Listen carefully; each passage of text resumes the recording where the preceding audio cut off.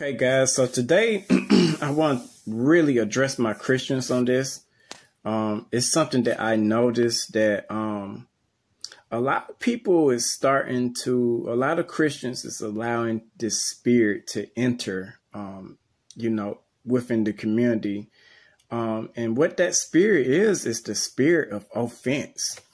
It's taking everything offensive, being offensive towards every single thing.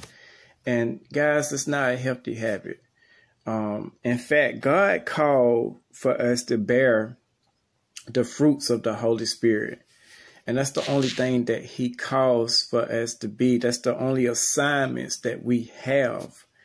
Nothing more, but we are assigned to show love, to show joy, to show peace, to show patience, kindness, goodness, faithfulness, gentleness, and self-control. So everything that I just named is the fruits of the Holy Spirit. Okay. So as a Christian, that's what we should showcase. If you truly house the Holy Spirit, and if you're truly guided by the Holy Spirit. So this is how you see who's guided by the Holy Spirit. This is how you see who is obedient to the Holy Spirit. Because when you're obedient to the Holy Spirit, you exercise a certain level of self-control. So that goes for not taking stuff so offensive. Now, please understand that it's going to be people in this world that are driven by the devil. As a Christian, you should know that. You should know these things. So it shouldn't be a wow factor to you. You should understand that it's people out here that's driven by the devil. So if they're driven by the devil, guess what? They're going to be more fleshly. They're going to be more led by the works of the flesh. You see how that works? The devil drives people through the flesh. He's the devil in the flesh. We're driven by the Spirit. So we should, with every situation that presents to us, we should be able to present love, joy, peace, patience, kindness, and goodness, and faithfulness, and gentleness, and self-control out of every situation. You know why? Because these are the fruits of the Holy Spirit. This is Jesus in a nutshell. When people say, well, you remember when they used to say, what would Jesus do? Well, this is what Jesus would do. This is the fruits of his spirit. This is how he operated. Okay. Even when the Pharisees was trying to come at him and say little sidebar stuff, he still exercised a great bit of gentleness and self-control when dealing with them. And he had peace about it, and he had joy. When you go back and you study his stories, when you study the biblical context, when he walked around, the Pharisees was coming against him, the devil was coming against him. He showed self-control with the devil when the devil was trying to tempt him when he was fasting. Okay. So it's the same thing when we took on this oath of being Christians, right? It means to be a Christian, it means to be Christ-like. Jesus Christ. Christ means the anointed one. So we are little anointed ones, okay? We are anointed by Jesus Christ, okay? The same Holy Spirit that rose Jesus Christ from his deathbed, if you will, it's the same Holy Spirit that's dwelling in us. Okay, it's just that real. When you're baptized in the water, when you're baptized in the fire of the Holy Spirit, you have the fullness of the same Holy Spirit. So you can exercise the fruits, but you have to listen to him. You have to listen to him. A lot of people might have all of this, have the fullness of the Holy Spirit, but they're not listening to him. So that's why you fall up short on certain situations. Okay, so let me read a little bit from my notes. I made notes on this last night. I said it's a key element when you're walking in Christ that you don't take offense to everything, because it's a trap from the enemy. If you fall into that trap, you will be just like the people of the world. Of course, there will be plenty that aim to offend you simply because you are a believer in Jesus Christ. They aimed to offend Jesus. And all he did was rebuke them. All he did was rebuke them. He didn't get mad and offensive and bent out of shape. He just rebuked them and kept it moving. So as disciples, we must master this in our walk as well to stay disciplined even when you feel offended. The spirit of offense aims to have you in bondage, wrapped with fleshly emotions. If you take everything offensive, how can you grow? It will hinder you in your walk with Jesus. Being offensive all the time also ushers in the spirit of pride and anger. Once anger sets in, the bitterness and so on and so on. Moral of the story, let your fruit show all the time. The Holy Spirit is not a sometime thing. It's an all the time walk, lifestyle, okay?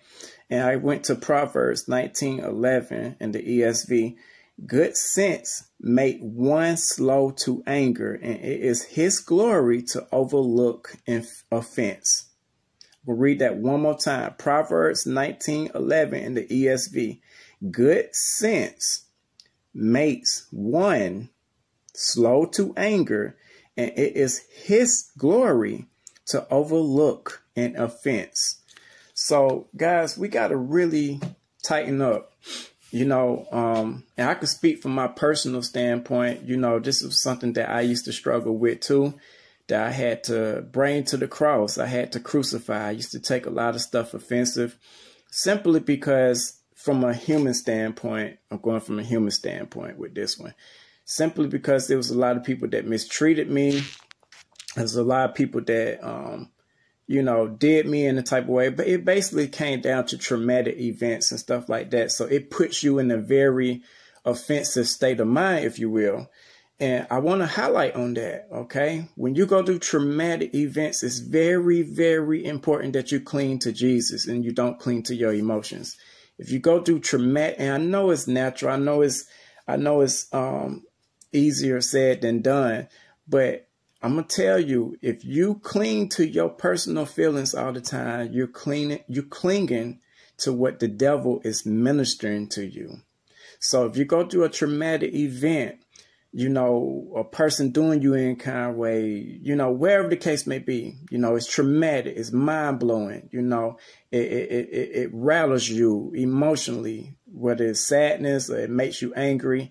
Wherever the case may be, it don't make you feel good. But if you always cling to that emotion, that is because that emotion right there at that moment is the work of the flesh. If you cling to that work of the flesh is doorways to the demonic. The demonic will come in and they will form a stronghold within that work of flesh that you're clinging to. And it will become bondage over time. It will grow.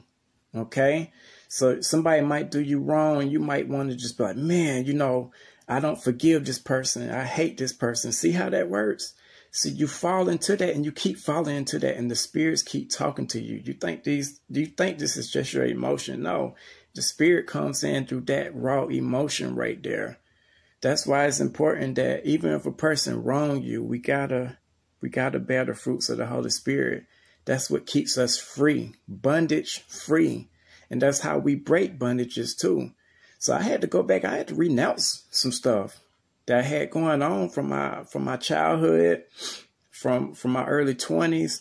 I had to get that right with Jesus to get to the point where I'm at today, y'all. And realize that you don't have to argue with everybody. I get tons of comments on here, man. People be trying to argue with me, trying to fuss with me, trying to stab at me and all that type of stuff. And I just simply delete the comment. Or if it get too bad where the person get irate, I just block them. We don't have to fall subject to offense. You can work around offense. If you see that person is being offensive, show some love to them, show some patience, and pray for that person. Like the story I told you guys about the racist guy that called me an N-word. I exercised my self-control on that. The old me, yeah, I would have turned to wrath. I would have turned to anger. I would have turned to wherever else. Okay? But I exercised my self-control. I also exercise the goodness. Goodness is the quality of being morally good and virtuous. I exercise my goodness of my heart to pray for this man. And I still pray for that man. I don't even know this man, but that's the Christ in me. So guys, rebuke that spirit of offense. It's an ugly spirit. It brings in anger and all pride and all of that. See, demonic spirits work together. You're not just going to have one. You're going to have multitudes. I know, I'm speaking from personal experience. I used to battle with this, but now I don't. Okay? So I feel like that's very important for the body of Christ. You know, because I see it within our community through social media and things of that nature. And a couple of people that I know personally. You know, people always, you say you're Christ-like sometimes, but you take offense to stuff all the time. That's not Christ-like behavior. Get it right.